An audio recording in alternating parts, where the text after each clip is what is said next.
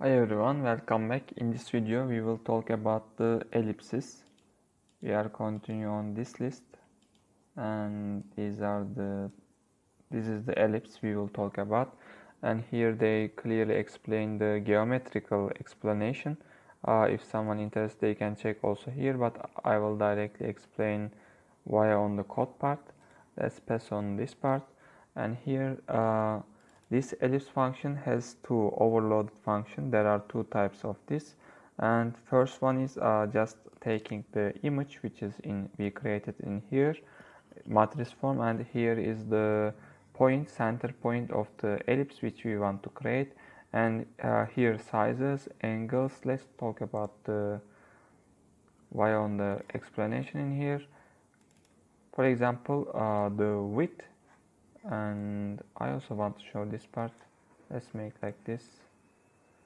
Okay, first one, the center point is here 500 to 500, and here is our image, and yeah, this size, for example, size, width and height means, for example, width of this, if you calculate from center to here or center to here, this is the width one, and height is this one.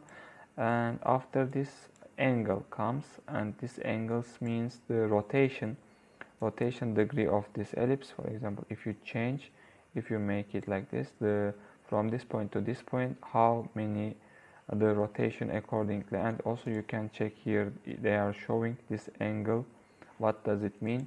You can also check in that part. Start angle is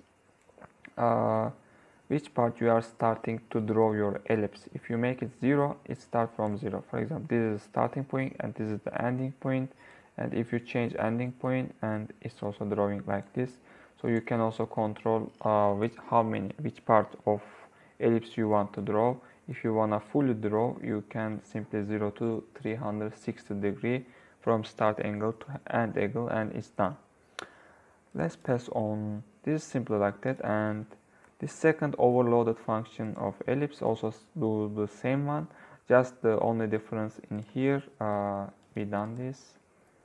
Rotated rectangle is uses. What's rotated rectangle? We will talk about this later, but just to simply any drawing rectangle, the ellipse is fitted to inside this rectangle.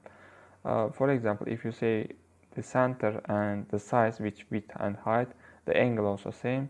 If you do like this, it will give us a rectangle simply in this kind of the center here 444 to 444, and the size is 100 width, 200 height, and rotation is 0, angle is 0, and done. One more thing we should talk today about ellipse is ellipse2Poly.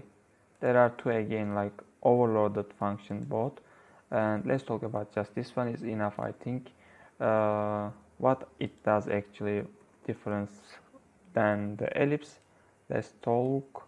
It does not directly draw any ellipse. This is the only difference. And what it does actually, it's giving us an output vector in here. You can see vector points. What does these points means?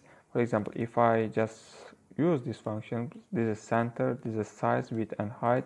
These are same parameters which this one, so I will not talk about them again. These are angles, starting, ending angle, whatever.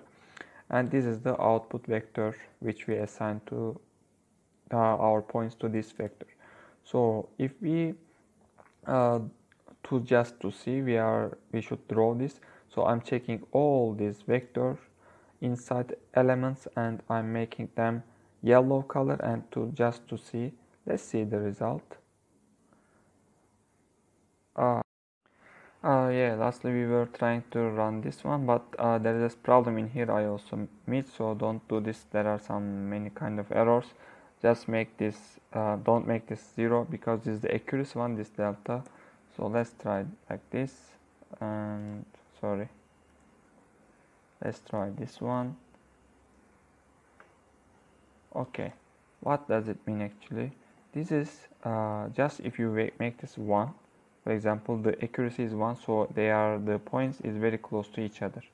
But if you make this, let's say 20, for example, So the approximated points are, as you can see, is the distance to each other.